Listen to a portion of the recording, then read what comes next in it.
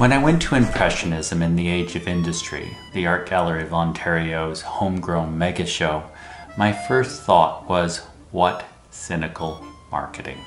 The word Impressionism sells, but this exhibition had few major Impressionist works. It was really more about Paris in the late 19th century, the Age of Industry. Its themes are urban planning and social change. They're illustrated by some paintings and prints, sculptures, maps, photos, films, interactive media, and only about 1/3 of the works are by the primary Impressionists. Still, it's an engaging and stimulating exhibition, done with flair, that tells the story well. And then I read the catalogue, and the penny dropped. The curator, Caroline Shields, conceived of the show as an Impressionist exhibition.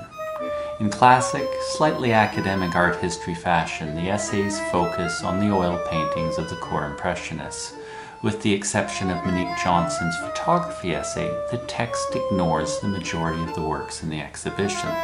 So we have a catalogue and an exhibition that overlap in themes and works, but they're different beasts.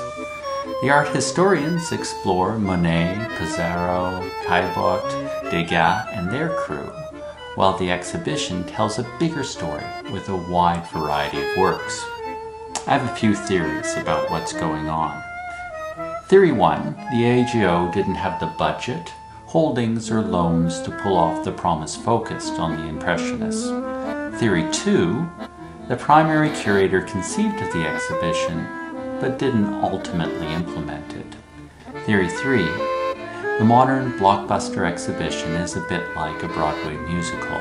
It's a collaboration that draws upon many talents to engage many audiences.